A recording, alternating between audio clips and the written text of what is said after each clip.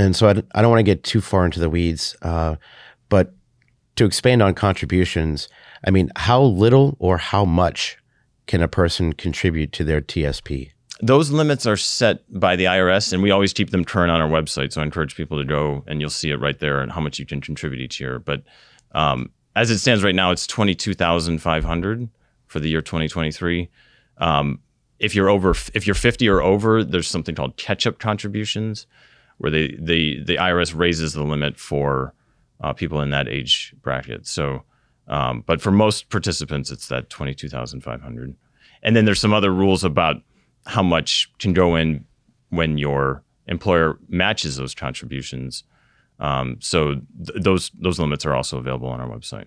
Connect with the benefits you earned and deserve. Visit news.va.gov for current events, sign up for the Vet Resources e-newsletter, subscribe on YouTube for content like theSITREP and VR5, or follow VA on social media.